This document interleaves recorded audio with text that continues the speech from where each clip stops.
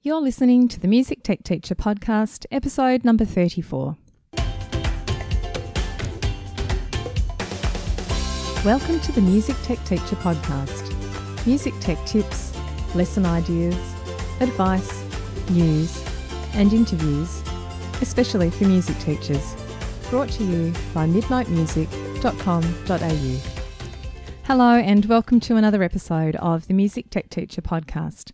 I'm Katie Wardrobe, a music technology and education trainer, speaker and consultant from midnightmusic.com.au, where I help music teachers with tips, tutorials and lesson ideas for using technology in music classes. Now, I was recently asked by a member of my online community about iPad apps, and the member had recently found out that she was getting a class set of iPads to use with her students, which was great news. But of course, she had been asked to provide a list of apps that she wanted to have installed on those iPads. And I do see this question pop up a lot in Facebook groups and other places in social media about what sort of apps should you request to get installed onto your class set of iPads that students are actually going to use. I thought I'd give you my list here today, and of course this is my list for 2017 at the moment. It does change over time as apps kind of come and go, but some of the apps on this list have actually been my top choices anyway since iPads have been around. Now, the list can be quite specific to what you are teaching, so you need to consider that when you're thinking about coming up with your own list if you're in the position to do that. In today's episode, I'm going to concentrate really on apps that are more for the general music classroom. They can really be used across the board, but that's the sort of area I'm concentrating on today. And these work really, really well for students in elementary and middle school, but they can be used outside those age groups too. And all of the apps are very, very flexible for different age students. Now, I've stopped at 10 apps, kind of. You'll understand why I say kind of in a moment. It's really easy to come up with a list of hundreds of apps, and there are hundreds available in the App Store. And there are so many amazing apps out there. I think it can become really overwhelming for people, especially if you're starting fresh with iPads. You haven't really used them with students before. It can be hard to know where to start. So I really think you're better off choosing a handful of apps and using those really well to their full extent and then expanding from there. You can always add things later on, and I know some of you can't add new apps until perhaps the new school year, but I still think you're better off maybe just having a handful of apps that you use a lot and that you know quite well and use in an in-depth way. So the focus of this list is apps that students are going to use, of course. So this is not necessarily the list I would suggest for teachers to get on their own personal iPad, although I think all of them are fantastic. But this is really the ones that I would choose for students to use. And I'm concentrating on ones that allow students to create something in a musical way, that also allow them to collaborate and share, and that allow them to learn. So they might be learning something in a musical sense or otherwise. There is no right and wrong with this, so if your list is completely different to mine, that's totally fine. It's very personal, and you kind of need to think about what you want to teach first and then find the app that's going to work with that. Now, I know that saying that to people, it can be kind of hard if you haven't used iPads in the classroom before. Sometimes you do need to see the app first to realise what the possibilities are. So do think about what you're teaching. But then again, if you hear about an app and an innovative way that someone's using it, sometimes it can open up things that you can teach as well. Now, as I said, these are really my personal top 10 suggestions. This is what I would start with, but you go with whatever works for you. Now, another little note, which I'm going to mention, which is to do with the update to iOS 11. Now, that's just an update at the time of recording. That's an update that's come out fairly recently for iOS devices. And there's a little thing that you need to know about the update to iOS 11, if you haven't already, is that some iPad apps from the past may not work once you've updated to iOS 11. So Apple has decided that they're no longer going to support 32-bit apps. They're only going to support 64-bit apps. And so going forward, if there's an app that you really love and it hasn't been updated for a while, it's possible that it might not work on the iPad or your iPhone once you've updated to iOS 11. Now, there's a link that I'll share in the show notes. If you haven't already updated and you want to see which apps are going to be affected, if you do update, you can see a place on your iPad where there's a list of apps which will come up, which will say that these apps have not been updated in a while and they may not work, or they will not work probably on iOS 11 once you've updated. I have a very, very long list in this section of my iPad. You basically go into your settings and there's a place where you can go and it will show you the list. My list is about 93 apps or so. Now, I don't use all of these apps, really frequently, so I'm not heartbroken about a lot of them, but there are a few, probably 5 or 6, that I am really sad about, which are not going to work once I update. And I've been holding off just for a little bit so that I can see if I can find replacements for those apps in the meantime. So the list that I'm going to share today of the ones that I would suggest getting for students to use, I'm going to share ones that will work, regardless of whether you're on an older version of iOS or whether you've already updated to iOS 11. The last thing I'll say before I get to the list is that don't forget you don't always have to use apps. So there are lots and lots of websites that will work on iPads as well as apps that you would download from the App Store. So if you've already passed that time where you can get apps installed on your class set of iPads, don't worry too much. There are still lots of things that you can do, perhaps with what you have, and then supplement that with websites that you can visit. Now, I'll mention a few of those at the end of the episode. That'll be my little bonus set of tips there, and I'll mention a few that work really well on iPads from a creativity point of view. So let's get into my list of top 10. Now, the first one in the list is probably not a big surprise, and it's GarageBand. So it's one of the great music apps. It does not do everything, but gee, it does a lot for an app on an iPad, which is either free with your iPad or a very small cost. It's definitely less than $10, and the price does fluctuate from time to time. I won't talk exact prices of apps today because they really do change from country to country. I'm in Australia, so our prices are different to what's in the US Apple Store. So just go and Google them or check them. I will list all of these apps in the show notes so that you can click through to the link and check the price in the App Store for where you live. So GarageBand really is a fantastic app. There's so much you can do with this from a creativity point of view.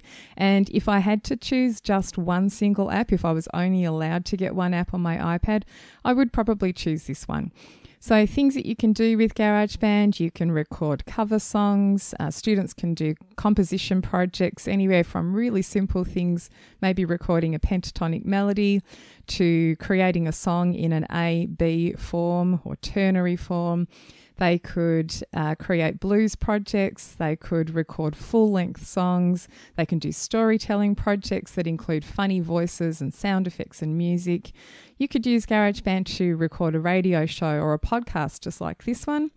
And you could get them to record a theme song for a movie project that you're doing. Now, that's just a few things that you can do. There's so much more that you can explore in there. And one of the things I like about the version of GarageBand that's around at the moment is that it includes some Chinese instrument sounds. So if you're doing a world music project, that's a great thing to explore because it's just there handy for you. So GarageBand really has a lot of flexibility, and so that's one of them. Now, I've put down that I would choose to have this installed on iPads, but as I mentioned, you may not need to use up, one of your top 10 if you're only limited to 10 apps. If you've got GarageBand already, of course, that means you can get something extra. So that may already be on the iPads that you're working with. Now, I will link in the show notes also to a free GarageBand iPad lesson blog post that I've written, which is called Transforming the Blues, in case you want to get some ideas about the sorts of things you can do with the GarageBand app.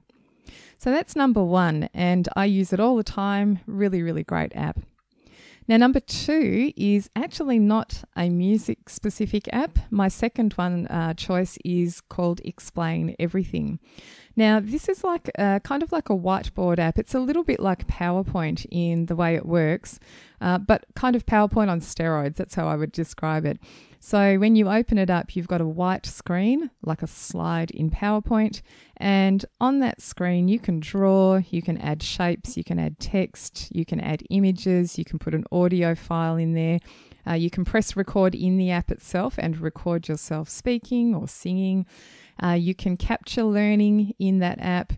You can use it to teach something. You can actually record yourself teaching someone else how to do something. And that's a great way for students to prove that they have learned something, is to teach someone else how to do that thing. Create presentations, just like PowerPoint presentations. I love using it for doing graphic notation projects. You can actually choose a pen tool from the menu, and you can draw freely on the screen, and you can actually record your voice or an instrument over the top of this while you're drawing.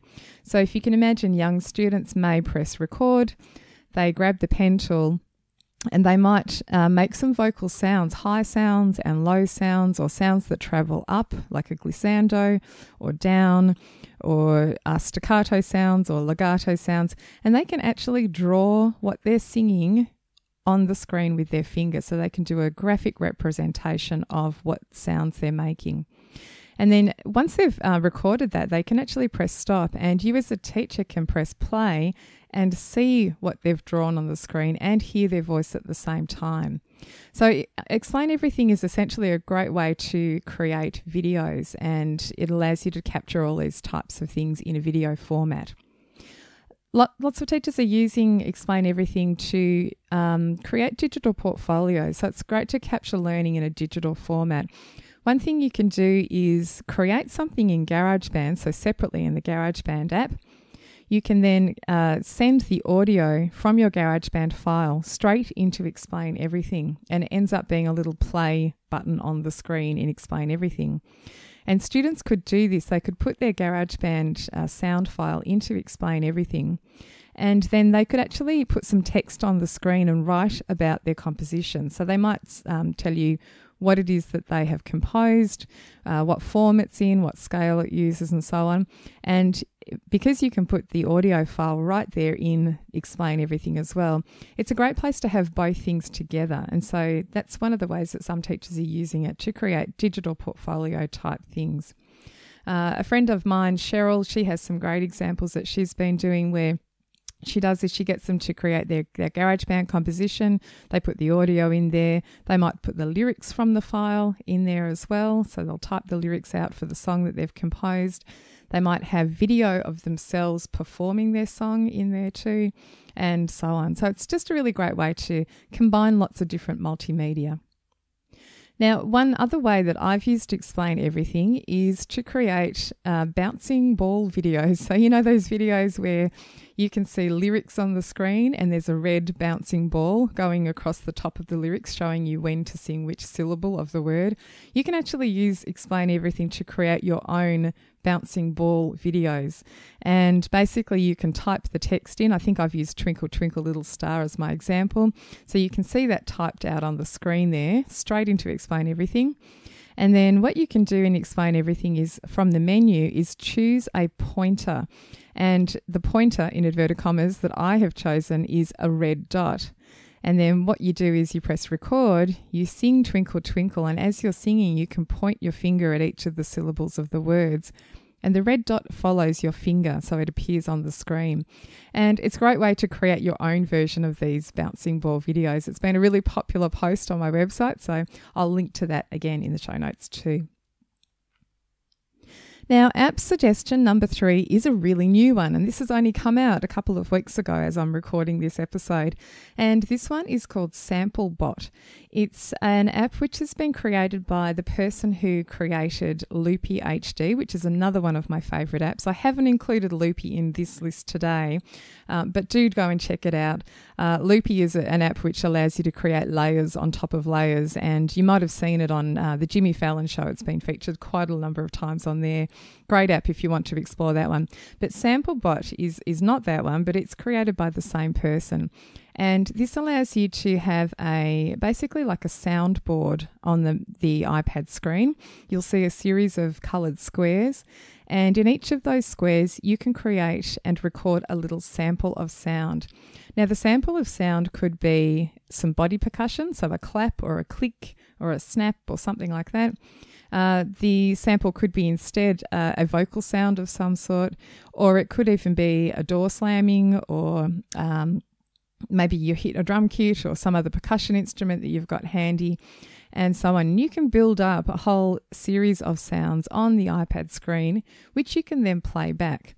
Now, the great thing about this is that you can use those samples to then put together a composition. So there's another screen which is actually like the arranging screen, similar to what you might see in GarageBand, and you can basically put your samples together in a combination across a number of bars and create a piece of music that way. So really great because you're starting off with sounds from scratch. That's one of the things that I really like. So rather than choosing, say, a keyboard, a synthesizer sound, and getting students to play that, they're actually making the instrument in the first place, totally from scratch, because they're using their own sounds. One of the great things about the soundboard is that there are three predefined squares, which are called hi-hat, kick, and snare drum. And it encourages you to make a snare drum sound with your mouth and a kick drum sound and a hi-hat sound. And then it can automatically put them together in a pattern, which will be a drum kit pattern. There's some predefined drum kit styles, so you can choose a hip hop one or a sort of a blues one, and it will use your own sounds to build this drum pattern. So it's really great, quick way to get started. You could also do it manually if you wanted to as well, but I really love the fact that it allows students to get started very quickly. Now, one of the apps that I am going to lose once I update to iOS 11 is called MadPad. And MadPad just has not been updated for at least a couple of years, I think now. So I know that it's going to die as soon as I update. But for me, SampleBot, this new app, is kind of a little bit like a replacement for MadPad. SampleBot does not have a video component like MadPad does. When you create sounds in MadPad, you do the same thing. You basically record a sample of some sort of sound that you're creating, but it also captures video, which is a really nice feature. SampleBot doesn't do that, but I'm not too heartbroken because SampleBot does some extra things that MadPad doesn't do, and it gives you a little bit more flexibility in the way you can compose and record your end composition project. So I will link to SampleBot itself where you can download it in the App Store, but I'll also link to a couple of YouTube videos that just give you a quick overview of how it works. So really good one, lots of fun. App number 4 for my suggested list of top 10 is Incredibox, and this is a really great, fun, creative music app. I know a lot of you know it already. It's one that allows you to explore a cappella singing, beatboxing, arranging, remixing, and it's basically got predefined sounds which are made by some dudes. I call them dudes because they look kind of cool on the screen, and basically you can build up a piece of music in this way. Now, this one has less flexibility in terms of you're not creating sounds from scratch, but I don't think that's a big thing. I think it's well worth using in other ways. So you can use it to explore a cappella singing or beatboxing. You can actually get students to imitate some of the patterns that are in the app. You could explore form, so they can put together the sounds in a certain specific way, in the way you've been discussing form in the classroom. Great way to talk about remixing and arranging. And I've got a couple of lesson plans on my website that you can download for free, so I will link to those as well if you want to explore more of that one.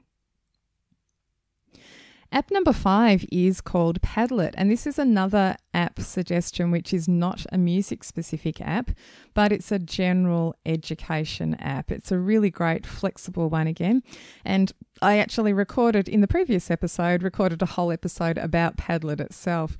Now, this is an app which is basically giving you like a digital board, like a bulletin board, a virtual bulletin board. And it's just a really great, easy to use app which allows you to capture ideas, collaborate with other people, and save links and even get feedback. So essentially, once you open up Padlet, you can start a new board yourself or join up with someone else's board. And when you're in looking at a board in Padlet, you can add text. You can add it's kind of like adding sticky notes to the screen. You can add some text there. You could link to a YouTube video. You could link to some article that's online. You can create your own images and upload them to this. So it's just a great way to capture ideas all within one topic area, or even to get students to give you feedback on a specific thing. So you might just ask a question for the day in class, and the students all log into the Padlet board and just simply write their written response, and everybody gets to see everybody's responses. So it's a great way. It's basically like having a regular whiteboard that you would write on with a pen, but you're doing it in a digital format. And the beauty of that is that they can then access this anywhere. So they could go home, and if they needed to do further work and see what everybody had discussed in class, students could actually log into the same Padlet board and see everything there. Now, this is a great app and service. The website itself can be accessed from any device, so you can log in from a computer just by visiting the website, but they actually have this app version, which is free, and it just allows you to see it on the iPad in a more easy way. I will link to the previous podcast episode where I've talked about Padlet, so if you want to learn more about it, you can listen to that one.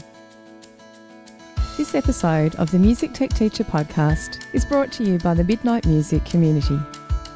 The Midnight Music Community is an online space for music teachers who'd like help using technology in their music lessons.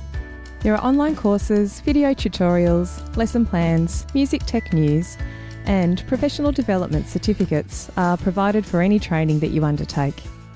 I'm inside the community every day, personally answering members' questions and sharing tips and ideas. The best thing is that you get to connect with hundreds of other music teachers just like you and share your own experiences and occasional music tech frustrations. For more information and a special joining price just for the listeners of this podcast, visit midnightmusic.com.au/podcast offer.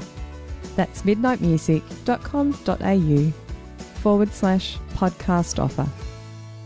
Now, for number 6, I'm going to mention note naming apps. Now, I'm cheating a little bit here because rather than giving you one app name, it's like go and get this app, I'm just going to give you 3 different ones to choose from, and they kind of depend which age group you're teaching and what you want to get out of a note naming app.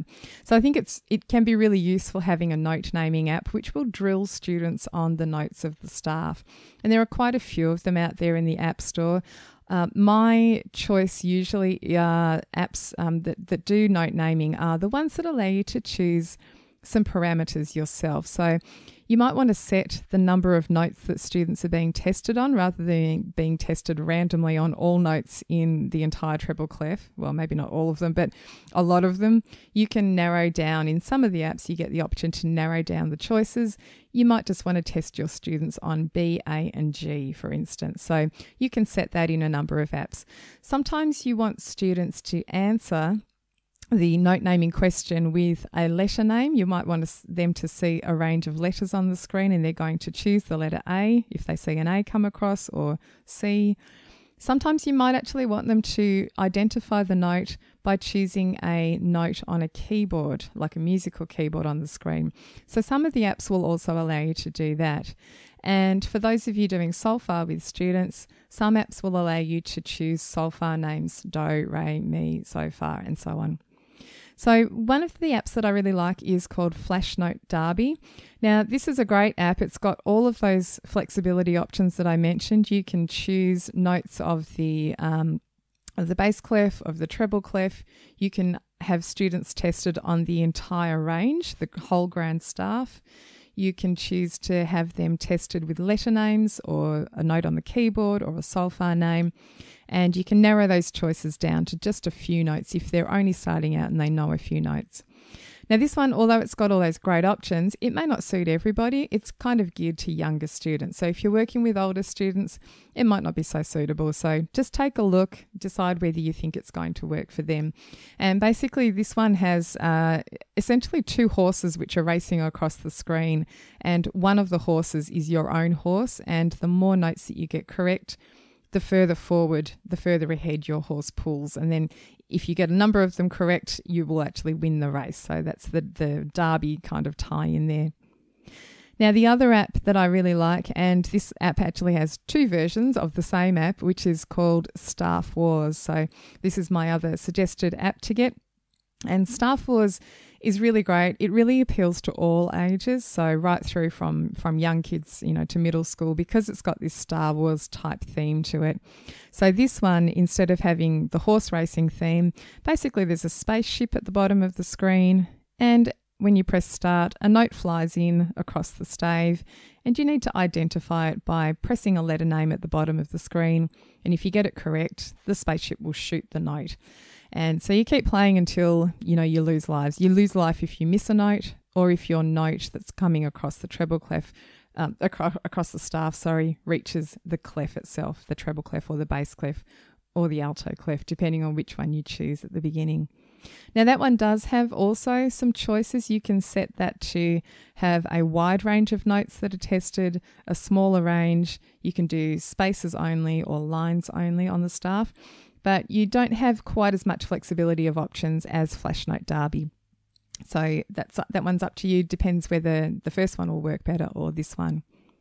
Now, Staff Wars has a second version, which is called Staff Wars Live.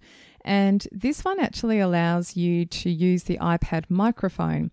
So instead of tapping a letter name on the screen to identify the note, you actually play or sing the note instead. And if you play or sing the correct pitch, the spaceship will shoot the note just like it did before. Now, I say sing. I don't know if a lot of people know that you can do this, but I've used it with groups in workshops where we've actually sung. We haven't had instruments handy, so we've actually done it by just singing solfa. It doesn't even really matter what syllable you sing. We just picked like solfa names, for instance. So I just set the range to be a good range for voices, and we just sang the correct pitch. And if we did, the note was shot, and if we didn't, we just died. And it worked really well, actually. I've done it a few times with a group. So you don't necessarily just have to have a single student using this. It can be really good to have a group going with it too. So that's the 3 note naming apps. So that's my number 6 is a note naming app, but choose whatever one works for you. So Flash Note Derby or Staff Wars Live. I've also got a blog post which gives you some scorecards that you might want to use with Staff Wars. So if you're actually listening to this and you don't have access to a class set of iPads, you've just got your own single teacher iPad, there is still a way that you can use Staff Wars with your whole class by using some scorecards that I've put together. Now, app number 7 is a free handwriting notation app, Notate Me Now. And again, this is personal choice, I suppose, really. It depends what sorts of things you do with your students. But I found that most teachers like to have some kind of notation element in what they're doing with technology. And this is one that allows students to handwrite on the screen. And basically their handwriting is transformed literally in front of your eyes into printed notation, printed in inverted commas. So as you handwrite notes, they will appear in the staff above and they look like printed ones, as if you've created them with something like Sibelius or Finale, and it just looks really cool. So students can use this. You can make the stave quite big on the screen, and they can handwrite with their finger or with a stylus if you've got access to those at school. Now, it's not perfect for really young students. You might just need to test out whether their motor skills are going to work with this app. I would probably say you're going to get more success with older students, so upper elementary and middle school students. But it's definitely still worth testing out and seeing if it will work. Now, Notate Me Now is the free version of the app. There is a paid version to accompany this, and this is not one that you would need to get for all the students. It's much more pricey, but the free version would be fine for a lot of the things that you can do in class. It has some limitations, so the free one allows you to have one staff only at a time. But that can still be useful if you're getting them to write melodies and so on. They can write the melody, handwrite the melody in the app, and then they can go to the printed view and you can actually get them to print out their notation. So it gives them that sense of, wow, I have a published version of my own composition and that looks kind of cool. I'll link to a blog post that I've created about Notate Me Now. I actually did this quite some time ago. My younger son, Josh, is now 10 and a half, nearly 11. But when he was younger, I think he was about 7, I actually video recorded him using the Notate Me Now app, because I just wanted to show how a younger child would handle the motor skills of using the app and how it would work with them writing on the screen. So he managed to do it at that age. So you can go on to YouTube and see him using the app. It gets quite funny at one point, but he did manage to use it. But I do think students younger that may struggle quite a bit with using it. So, just test it out and see how it goes for you and your students. Now, the number 8 app I'm going to suggest is called Seesaw. And Seesaw, again, is not a music app. It's actually an app that allows you to share work between students and teachers. It's a great way to send work back and forth between students and teachers. It's a great way to get students to build up a digital portfolio. It's really popular right now with a lot of teachers, and there's a really active community of Seesaw users on, I think it's Facebook. There's a group of Seesaw teachers. Really great to go in there and just see how they're using it. Now, I'm going to link to a couple of things in the show notes to do with Seesaw.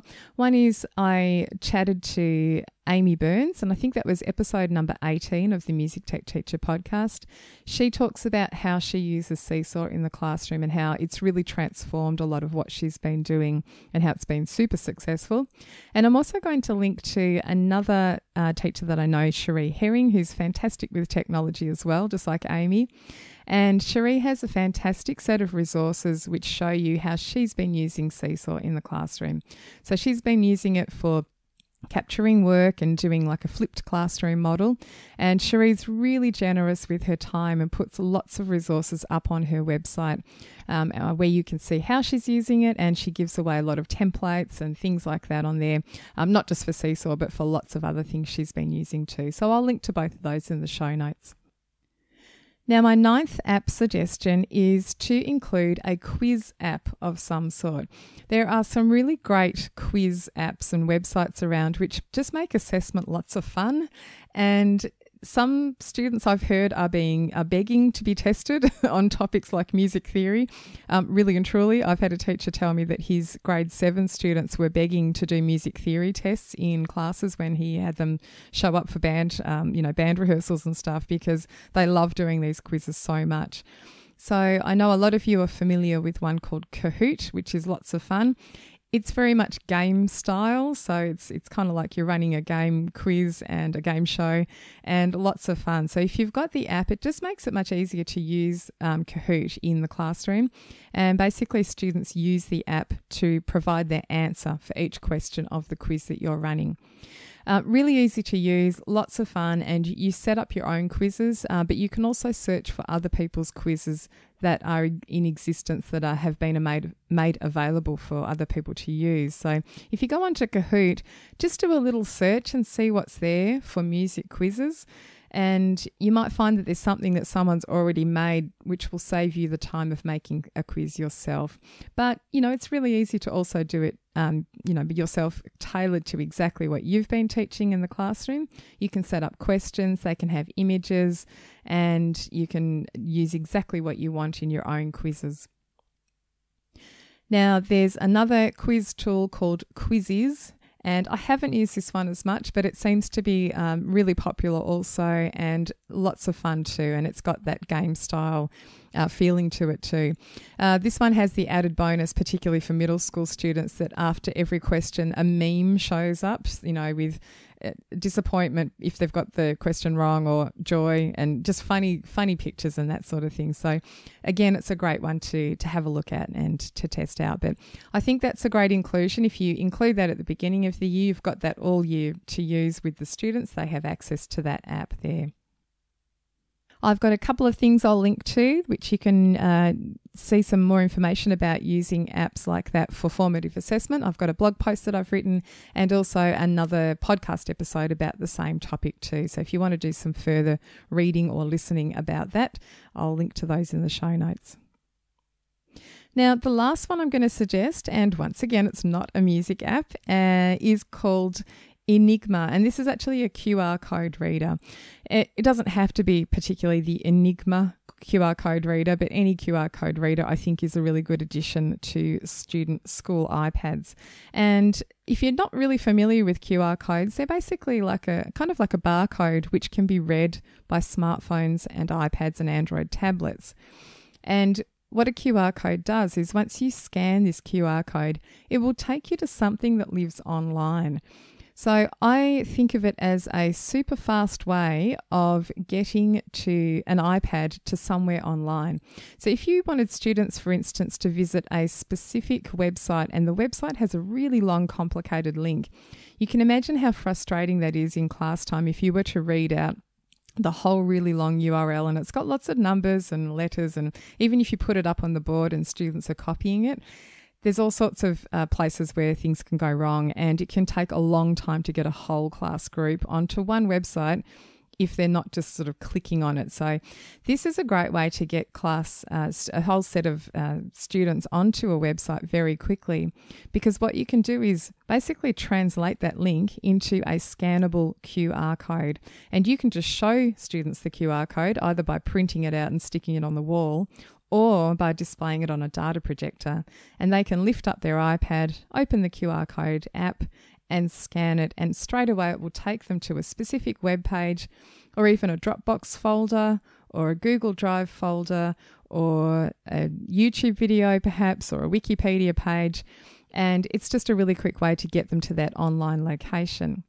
Now, there's actually other applications for QR codes. One of the projects that I have inside my online community for iPads is to create a singing wall. So essentially, if students have created a composition or some sort of song and they have a recording of themselves performing that piece, you could have them also create a picture of something to represent their song, and on the picture you could stick a QR code. Now the QR code, once it's scanned, can actually take you straight to a recording of their composition that they've made. Now, there's a little bit more to that in setup terms, but basically from the point of view of setting it up so that this works, the recording that the students have created just needs to live online somewhere. So you either upload it to a website somewhere that you have access to, or you even just put it in your Google Drive account or Google Apps for Education or into a Dropbox folder, and you get a link for it. Now, with that link, you can go to a QR code generation site, and they're free. You basically go there. It's as simple as pasting in the web address that you've got, and it will give you a QR code that you download or print out. So it's super easy, and I love this idea of the singing wall where, you know, you've got a wall of pictures with a small QR code in the corner, and other students can come along and scan the QR code and hear what their friends have done.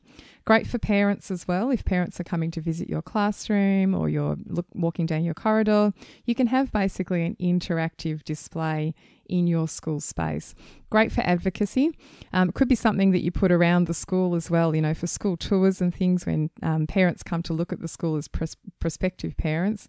Then you could have things like this, give them access to things that you're doing in the music department.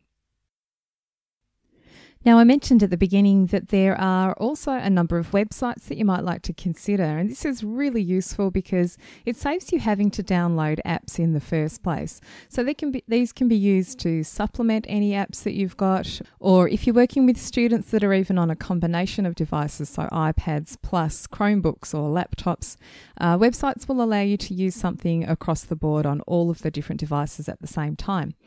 Now, I have a few favourite websites, and I've mentioned a number of these, probably all of them actually, in previous podcast episodes.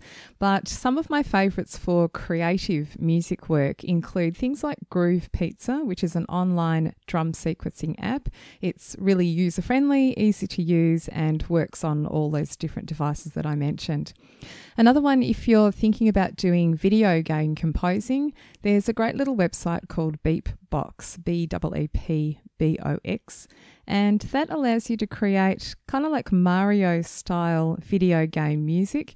It's really easy to use, just like Groove Pizza is, and you click on squares to create some pictures, and the app will play them back for you. Now, you can build up short melodies, you can build up longer melodies, you can have video game compositions or style compositions which are in a couple of different sections, so you could get students to create an A section and then a contrasting B section. It's got lots of scope for arranging a longer piece as well as using it for shorter ones. A third website-based software program is Noteflight for notation. That's a great website to use, and you can use it for free to a certain degree, but it works much better for school situations if you actually have access to the paid option.